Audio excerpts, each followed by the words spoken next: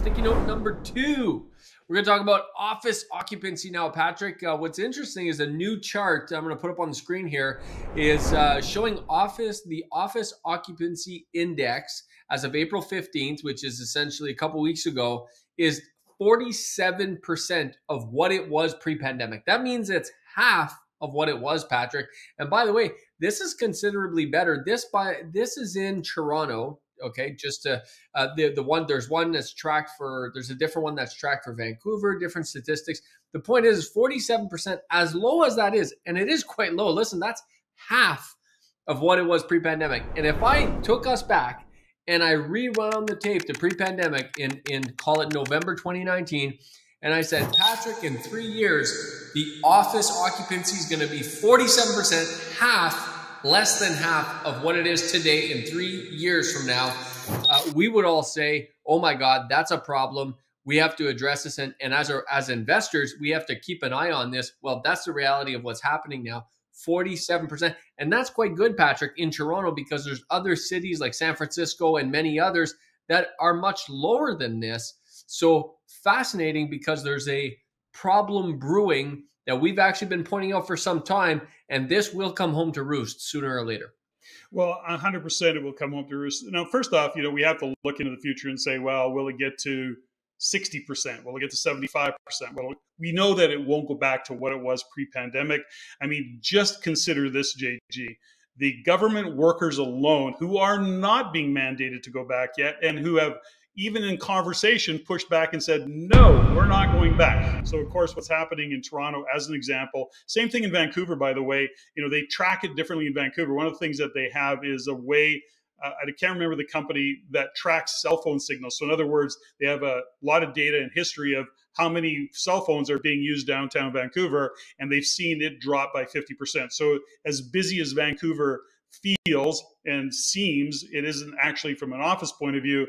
People are not working. They're not going to work downtown. So there's the gap in Vancouver, similar statistically or by the data that Toronto is. Toronto, busy Tuesday, Wednesday is their peak, and Thursday and then Friday, they drop right off, and there is some numbers attached to those dates.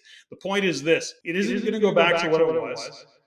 Leases are going to be renewing, and this is where businesses are either going to not be renewing their leases at all, or they're going to be reconfiguring, renegotiating, saying, no, I want smaller space. I don't need this much space. So they're going to be cutting costs, and one of the ways that they're going to do it is by cutting back on office space. So when we look at that, it means, number one, what it's going to mean to the banks, and what is it going to mean to the owners of those buildings. Now, most of the buildings are owned by large corporations, large REITs, investment, but that has the ripple effect, which we talked about before, is if that's part of what your retirement fund is invested in, what does that mean to the retirement fund? So all these things, there's a ripple effect that can occur, is likely to occur. I don't think we're going to be like the US, when we'll talk a little bit about bank failures, where 85% of commercial real estate in the US is financed by small banks, independent banks, which is what they are in the US. That's going to be a far bigger problem. Of course, what we don't know is what is the ripple effect here in Canada.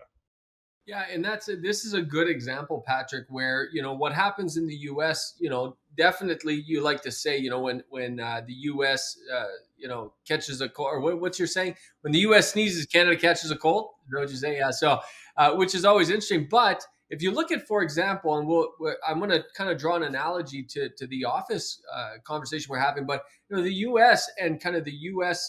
Layoffs that have happened, a ton of layoffs have happened in the last 6-8 months in the U.S. We haven't seen that much of that here in Canada. In fact, you and I talked about it a while ago. We couldn't name any big Canadian corporation or any big corporation in Canada that's had massive layoffs like they have in the States. So it's not that just because it happens in the US, it's automatically going to happen in Canada. That's not necessarily the case. And it's the same with office. Our office landscape is quite a bit different here in Canada than it is in the US. But that being said, Patrick, and we've been talking about this for some time, and we want to tell investors to look into the future, because this really isn't going to show up for 1, 2, 3, 5, 10 years is where you're going to start to see this trend.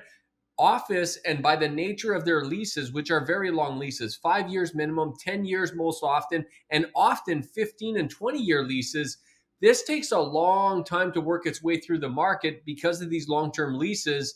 And over time, we are going to repurpose this space. That's what I think is going to happen is they're going to be repurposing this space into condos or industrial or other type of space that isn't office related, because it's pretty clear to me that we will not see that type of occupancy go back into office space. The work from home movement, which you and I have been calling out now for like 3 years since the pandemic started, that has taken hold and will continue.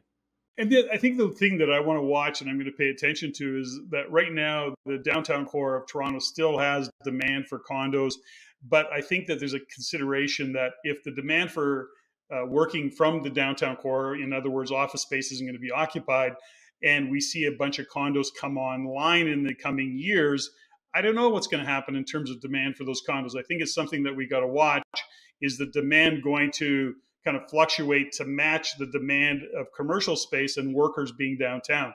These are all things that we have to correlate and look at and pay attention to. Right now, it seems to be okay.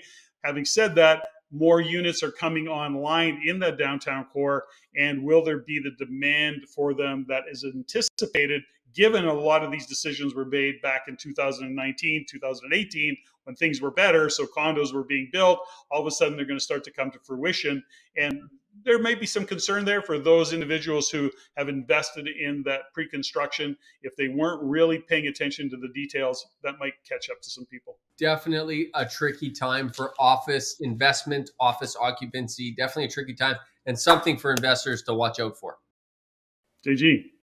Good shot, eh? Your sticky notes are right on. Like, wow. I needed that office break. Now my aim is just flawless. Well, you're back to the Michael Jordan of sticky notes. Like, good for you. If you like what you learned here, go to the description below and subscribe for our free Insiders newsletter, where you can also stay up to date for our upcoming events and our courses.